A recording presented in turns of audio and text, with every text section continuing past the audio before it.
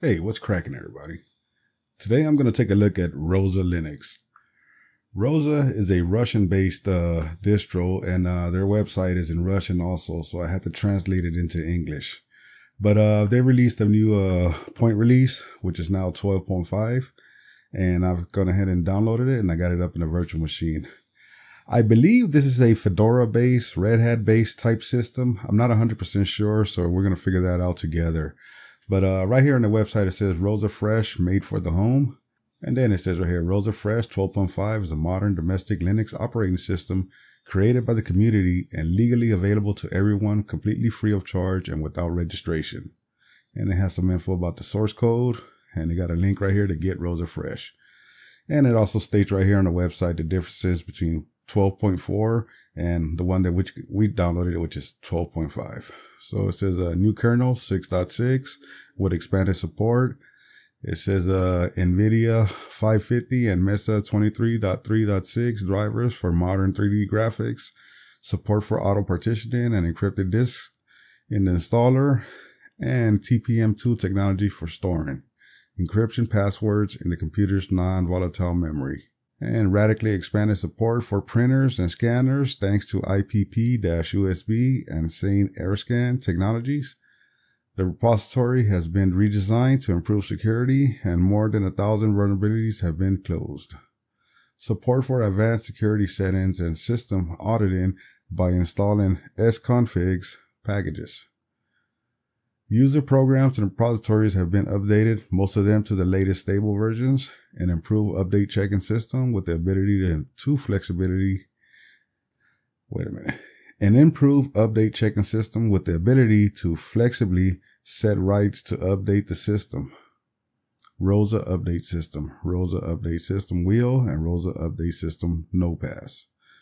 The original utility for quickly launching ISO image in the QEMU virtual machine is QEMU. Okay. Then you got some general principles of ROSA Linux release. So let's head on over to the virtual machine and let's get ROSA installed.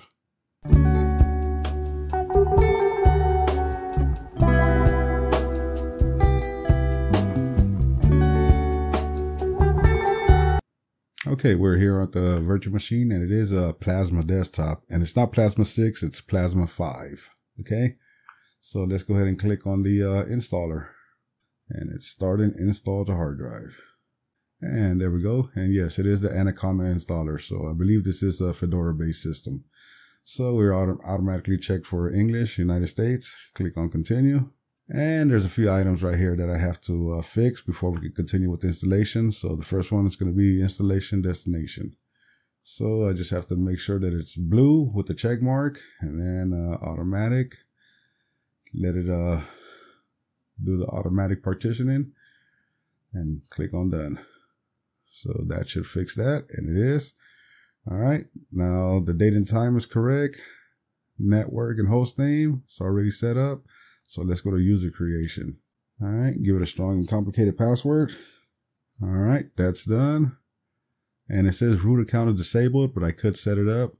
And we have some information here about license information, so just have to do an acceptance, click on done, and that should take care of that. All right, everything is now satisfied. So let's click on begin installation.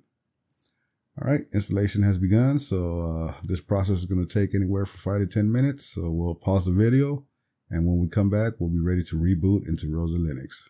All right, and the installation is now completed. So I'm going to go ahead and click on reboot system and reboot the system, so we could take a look at ROSA 12.5. And the system has rebooted, so let's go ahead and log in. Okay, and we are now logged in. And as you can see, ROSA Linux is using KDE Plasma 5. So it's not the Plasma 6 version, it's Plasma 5. And we got a little message about an update, so we'll go ahead and take a look at that real quick. And go to our notifications. Don't see anything there. So, all right. And like I said earlier, I think this is a Fedora Red Hat based type system because it did use the Anaconda installer, and usually those type of systems use the Anaconda installer. All right, so let's take a look over here at the application launcher and see what we find. Our categories are favorites, all applications, internet, office, graphics, sound and video, tools, games, education, and sciences. All right. And then we have a couple pinned applications right here. We got a Dolphin, our file manager. We got Chromium, a web browser, and we got our workspaces or desktops, whatever you want to call them. Some people call them workspaces, some people call them desktops. And then we also have our system tray over here, which we have our sleep. We have our calendar and clock. We have our show hidden icons. We have networks, keyboard layout, most recent device, volume, package, which I'm not sure what that is, trash, and system settings. So let's open up the system settings and take a look at that real quick. So from the system settings, just a lot of things. You can pretty much set up your entire Plasma system from here. So we have appearance, workspace, personalization, network, hardware, system administration, things like that. So right here in the appearance, we'll go ahead and click on that first, just so we can take a look at it. And from right here, you can see we could change our application style, Plasma style, colors, window decorations, fonts, icons, cursors, font management, and splash screen. So what I want to do right here is we're on a light theme, as you can see from everything right now, and I want to change it to a dark theme just to make it easier on the eyes. So let me try ROSA dark. All right, that's pretty cool. How about breeze dark? I think I like breeze dark better, so I'll leave it on that. Now let's take a look at some application styles. I'll just leave it on whatever it's on. Plasma style, I always like to go with oxygen. Just gives it a better look. All right, I'm satisfied with that. As far as colors, I'm good with that. Window decorations, I'm good with that. Fonts, I'm good with the fonts. Icons, I'm good with the icons. Cursor, I'm good with the cursor. All right, I'm pretty much good. Let's get out of appearance. All right, so next we got workspaces. So let's take a look at workspace behavior. So right here, you got general behavior, and it tells you you got visual behavior, display information, tooltips on mouse hover. So that's like every time I put my mouse over something, it gives me the tooltips and things like that. It gives me a little info about it. So let me see if I turn it off and click on apply. Let's see what happens. Okay, now I don't get no tooltips. I don't get nothing, no information.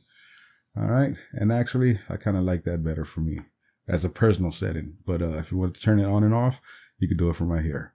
And display visual feedback for status changes. Turn that off. Animation speed. I'll just make it instant. That way you using less resources.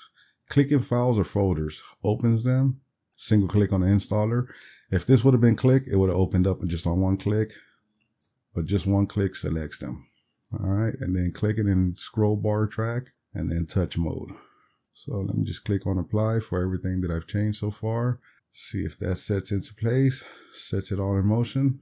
There you go. Everything's working itself back into existence. It seems like we went to the end of the earth and we're on our way back now. All right. So we got another section that's called desktop effects. I'm not too sure about in here. I've never played with it. So, but I'm pretty sure there's more options like what we just saw in general behavior that you can change right here. You got screen edges. So these are options you can set up with screen edges. And then you got touch screens, screen lock-in, virtual desktops, activities, and recent files.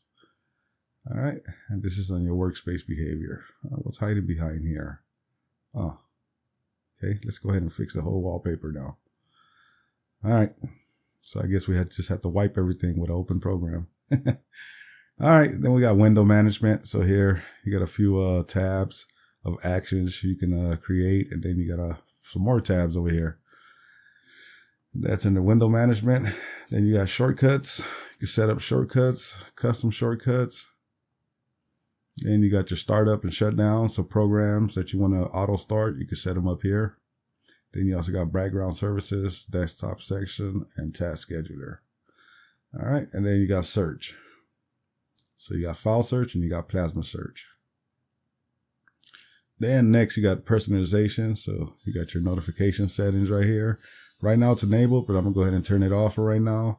And then it'll still show me critical notifications, things like that. So I'll leave that alone. And then let me go ahead and apply it.